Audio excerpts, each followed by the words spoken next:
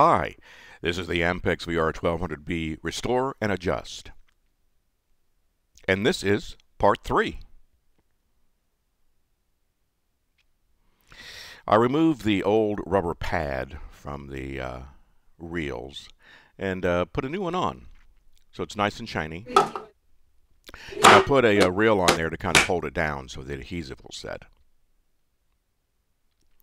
There was a collar around the reel, and we've removed that, cleaned it, and here we'll put it back on.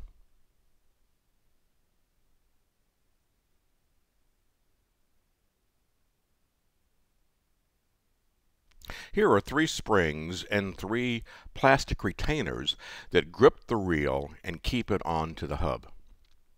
I've cleaned them and wanted to make sure that they were all in the right condition. If they all work fine, you hear this sound, and you see how those claws move in and out to grab the reel. I had to take the machine outside to blow off all of the dust, dirt, and little pieces of tape.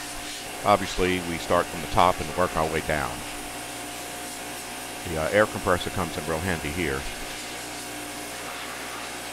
And I had to keep on going over the areas because the little pieces of tape would settle back into the machine.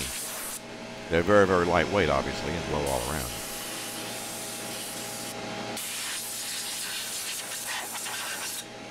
Now watch here how all of these little tape bits come flying up out of the card cage.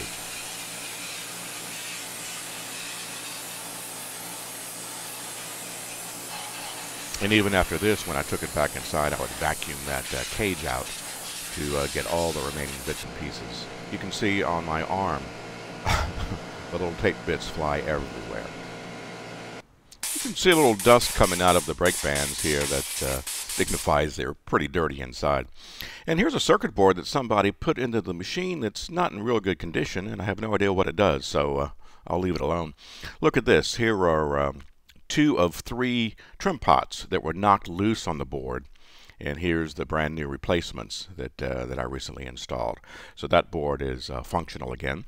And take a look here. You see the little nuts laying down on the inside of the card cage? That's not good. So we remove those so we don't get a short circuit.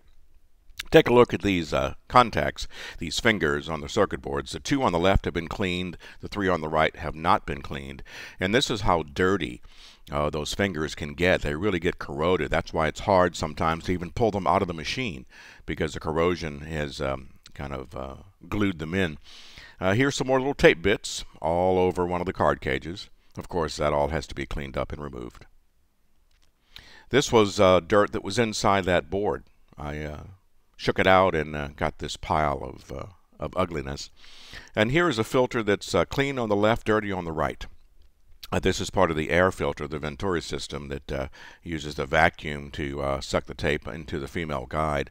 And here we're replacing the 2 little felt filters. And then it goes into this little can, this little jar, inside the machine. And the filter obviously tries to keep the air clean. Here is the cooling fan, and it sucks air through the head, through the video head, and it also sucks other stuff up. You'll notice all the little tape bits now here at the bottom that sucked all of those up, and we have to remove that. And of course, that got all over the machine when I opened it up.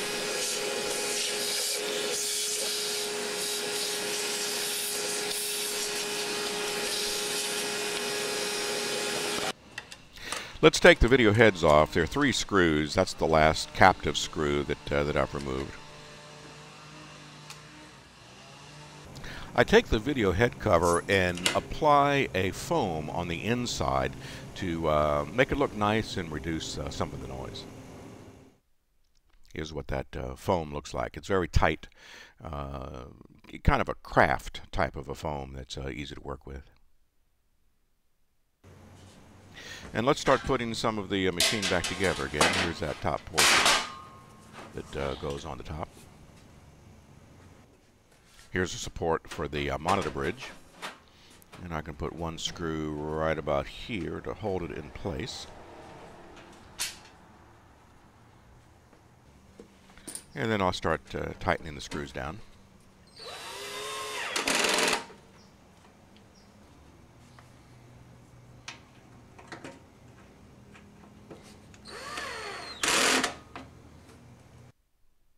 And now let's put the monitor bridge on.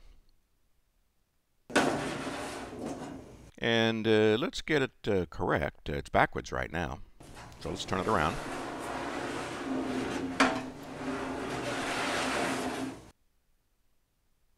And then there are a whole bunch of screws that go into that guy to secure it. Here's the erase head. And these covers go on, but these don't go on too good because some things are broken.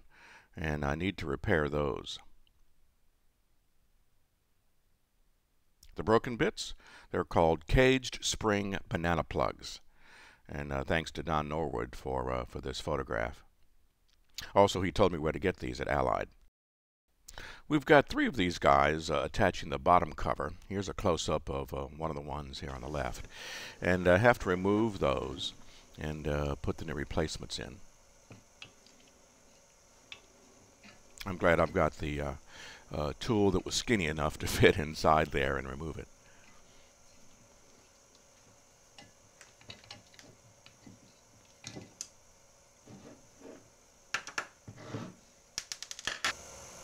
There's a good example of a broken one and a new one.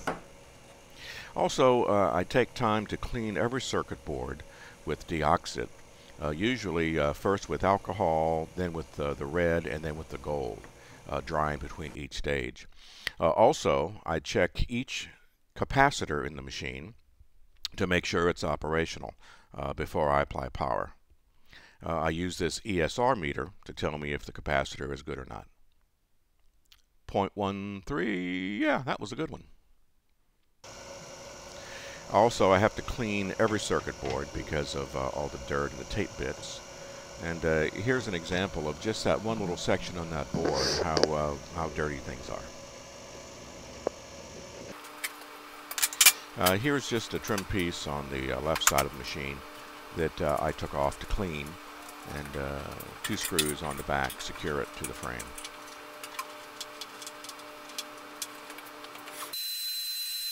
Now let's load up the machine. The top portion of the cage is the signal system. The bottom portion is the servo system, making sure that the right cards go in the, the right position in the right part of the cage.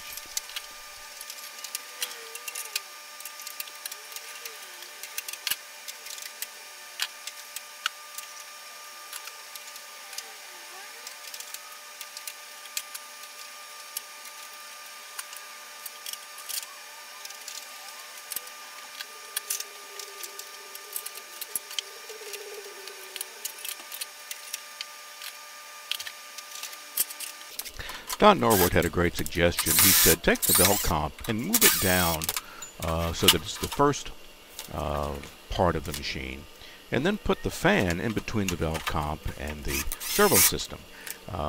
That makes cooling of the servo system better because the bell comp doesn't block the airflow. That was a good idea.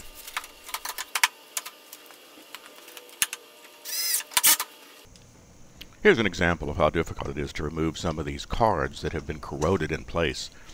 I need to use a pair of pliers to actually pull them out, because if I try to use the plastic pull, it's going to break.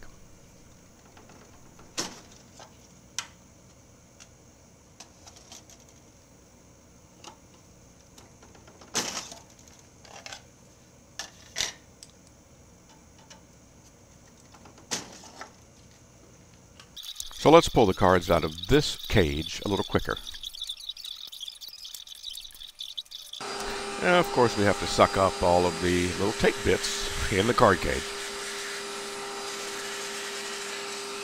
Of course, this has to be done for each major sub-assembly in the machine: the Amtech, Colortech, ProCamp, and Velocity compensator. Now let's put all those cards back in. They've been cleaned and inspected, and hopefully they all should work.